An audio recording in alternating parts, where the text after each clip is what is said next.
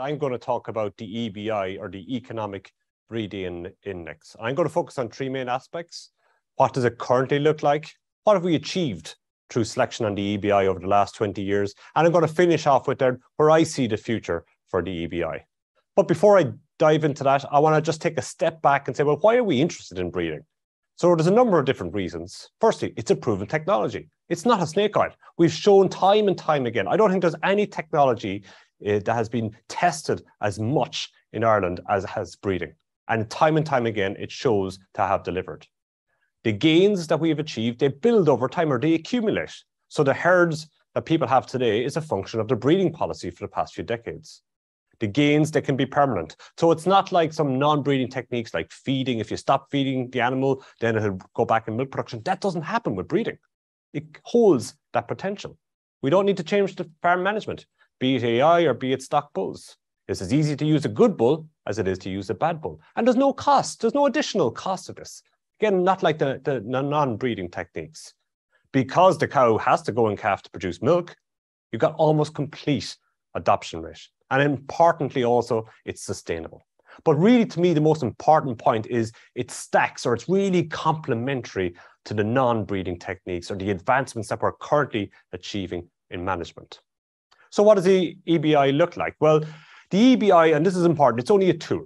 It's a tool from which we have collapsed huge amounts of information of individual animals into a single value.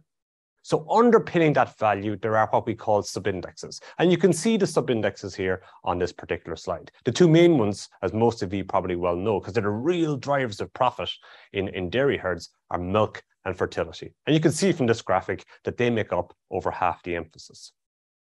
A new subindex, which was added at the end of last year, is the carbon subindex. So when we think about breeding, if you think about the bulls that are being picked up at the moment to go into AI, they're not going to inseminate a cow until next year. Then you have a 9-month gestation. You're waiting then 2 years for the calf to become a cow and start producing. So we need to be always thinking into the future. And yes, there's no carbon tax or anything like that on Irish dairy cows, but maybe there will be in the future. So we always need to be ahead of the game.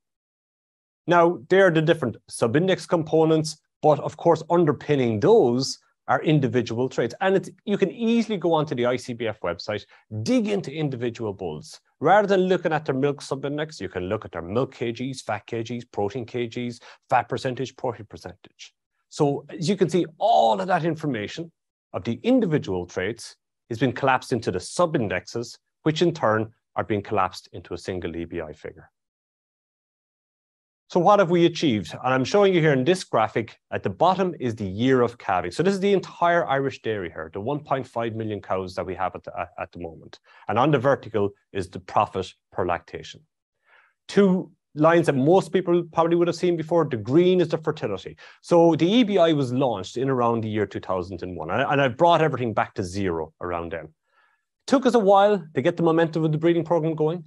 But what you can see in around 2008, 2009, fertility started to improve. The bend started to turn upwards, and the profit accruing from fertility improved.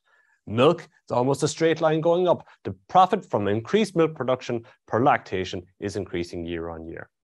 So we're increasing our overall profit. Now, a trend that probably many of you, the vast majority of you, haven't seen before is this red one. This is the new carbon subindex, which I just talked about.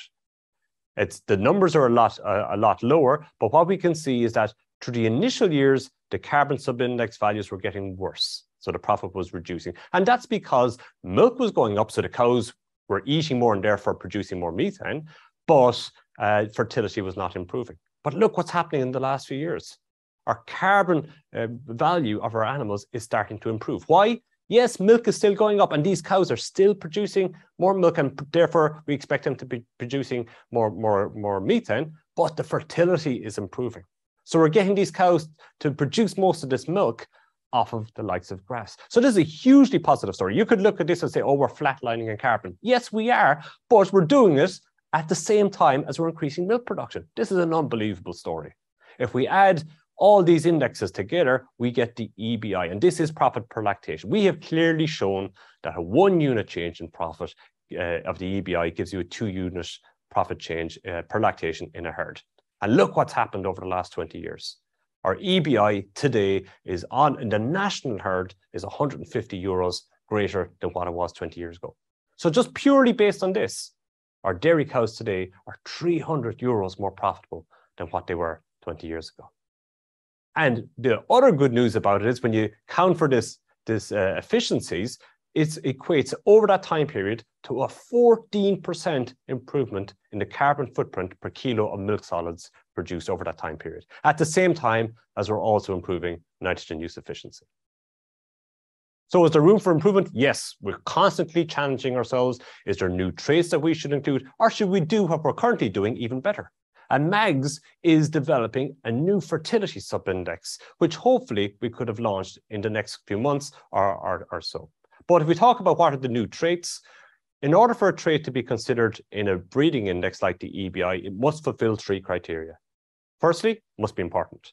It must be either economically important, socially important, or environmentally important. 2, there must be genetic differences. There is genetic differences in almost everything. So that's a no-brainer. And 3, and this is often the most difficult one, is it must be measurable. So when I stand back from the index, the EBI, and I look at, well, what could we do better or what are we missing? I think there's 3 things. First is product quality. So that's milk and meat quality. Yes, we have fat and protein, but can we get down to a more granular level? And that point of differentiation compared to other products. The second one relates to efficiencies. So environmental efficiency, methane emissions, etc., the ability to convert feed into milk production better. And then the third one, I think we could do a lot better on, is health and disease. Our cows are going to get older and older as our fertility gets better and better. So I believe that health is going to become our next barrier to achieving sustainable gains. So just Stuart, just before I finish, because it is a real topical thing at the moment, is the whole issue of methane emissions. And I'm just going to focus on that second point there. Is there genetic differences amongst Irish dairy cows in how much methane they produce? Simple answer is yes. And this graphic is showing you, this is data from Moorpark, where we've measured the methane of individual cows over a whole lactation, right, on grass. What I'm showing you here, look at the methane output on the bottom. So some cows you can see there they're exhaling around 210 grams of methane per day, while there's cows in the extreme almost double it, 400 grams of methane per day.